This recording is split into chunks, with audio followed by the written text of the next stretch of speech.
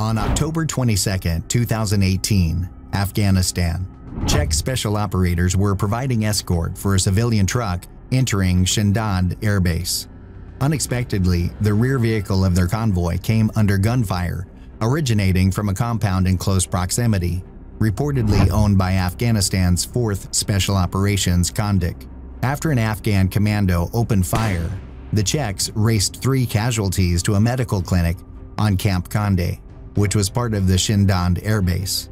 The commando was detained shortly after he opened fire on Czech special operators, killing 1 and injuring 2 others. The commando was later identified as Wahidullah Khan.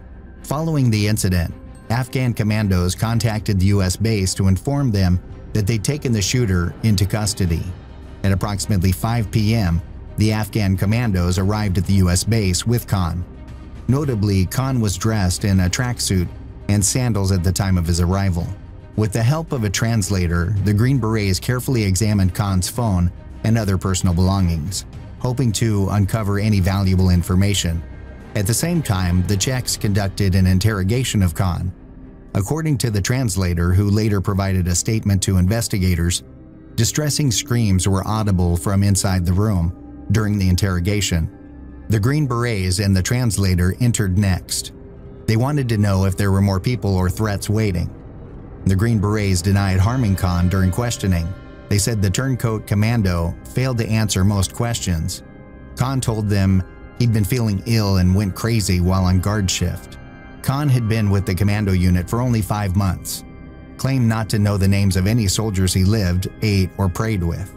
When questioned about his involvement, he maintained that he had simply lost his mind and provided no information regarding who had hired him or the motive behind his actions. Despite persistent inquiries, he didn't elaborate on whether it was an act of retaliation or if he had any prior contact with hostile militia groups. A senior Afghan security official in Kabul said the Afghan government considered Khan an insurgent infiltrator. At one point, Khan recounted a past incident in which he claimed that Americans had shelled his village, resulting in the death of 3 women. Another Green Beret reported that Khan asserted that the Americans frequently make mistakes, causing harm to innocent civilians, and he viewed his own actions as a similar mistake. When pressed for further explanation regarding this comment, Khan repeatedly referred to his state of going crazy without providing additional details. According to the investigation, the Green Berets interrogated Khan for approximately 30 minutes before returning him to the custody of the Czech special operators. The Americans confirmed that Khan didn't sustain any harm while in the custody of either group. Days after the shooting incident, while still present at Camp Conde, the translator provided a statement that largely aligned with the Green Berets' accounts of events. However, on November 7, 2018, after being relocated to Bagram Air Base and removed from the remote camp, the translator offered a statement that presented a significantly different narrative. According to the translator's testimony provided to investigators at Bagram, during the interrogation, Khan was restrained with zip ties and subjected to repeated beatings by multiple members of the 7th Special Forces Group. The translator also alleged that one of the U.S. soldiers resorted to making brutal threats against Khan, coercing him to reveal the truth. Additionally, the translator described a Czech soldier entering the room with notable physical characteristics, including large eyes and a bald head. The Czech soldier proceeded to beat Khan, exhibiting aggressive behavior such as spitting on him, forcefully grabbing his hair, and subjecting him to verbal abuse while pounding on the desk. During the interrogation, Khan encountered difficulties in verbal communication and faced challenges in providing coherent responses, according to the translator's account.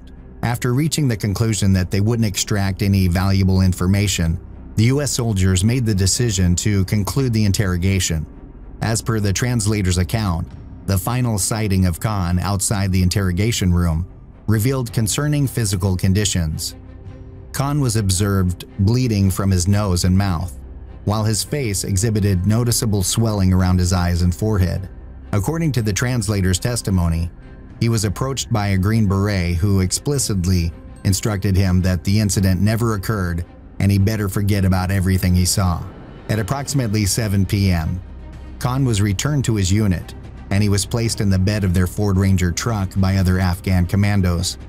Several hours later, a representative from the U.S. Special Operations Task Force in Afghanistan contacted the Operations Center at Camp Conde, informing them of reports suggesting that Khan was in critical condition due to mistreatment by Czech and U.S. forces. The investigation, with certain details redacted, didn't provide clarity on how the task force became aware of this situation.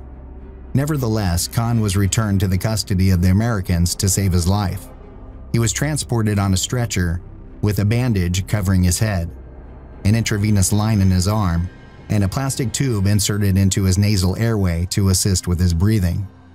Upon Khan's arrival, medical personnel discovered that he had no detectable pulse. Despite the efforts of a surgical team to resuscitate him, their attempts proved unsuccessful. Following the pronouncement of his death, one of the doctors turned to the Afghan sergeant major who had brought the battered body and began to inquire about the circumstances surrounding the incident. The doctor asked what happened to him. The Afghan sergeant major answered that they beat him. While in the clinic, the Afghan sergeant major made an explicit admission, openly stating that every commando from the 4th Special Operations Kandek had engaged in beating Khan. His statement strongly implied that they were the ones responsible for beating him. When the investigators sought additional details regarding this conversation and the individuals who overheard it, one of the Green Berets clarified that the surgical team was situated at a considerable distance and preoccupied with their tasks, making it unlikely for them to have overheard the exchange. In contrast to the claim made by the Green Berets, the translator who was present in the clinic at the time refuted the assertion that the Afghan sergeant major made those particular comments. The translator firmly stated that he never heard that and further clarified that the individuals in question didn't engage in any conversations within the clinic. According to the case file, Czech special operators enjoyed a strong reputation among the American forces. A Green Beret who, based on the redacted investigation, held a leadership role, stated in his testimony that Czech troops took immense pride in being one of the selected Allied forces engaged in missions beyond the wire. The Green Beret leader, who was interviewed during the investigation but wasn't physically present during the interrogation or Khan's transfer, expressed confidence that the Czechs would never jeopardize their esteemed position by engaging in actions that could undermine their reputation. While certain troubling allegations remain consistent in both statements, such as the translator hearing screams during the Czech troops' interrogation of Khan in the absence of American soldiers, and Khan being severely injured when handed over to other Afghan commandos. When Khan's death first became public, it was reported that the Green Beret team had been withdrawn early from Afghanistan. Investigators completed their report in May 2021 and handed their findings over to leaders at the 1st Special Forces Command, which ultimately decided to issue the letters of reprimand, which will likely impact the careers of the operators. But let us know what you think in the comment section below. Don't forget to like and subscribe, and thanks for watching.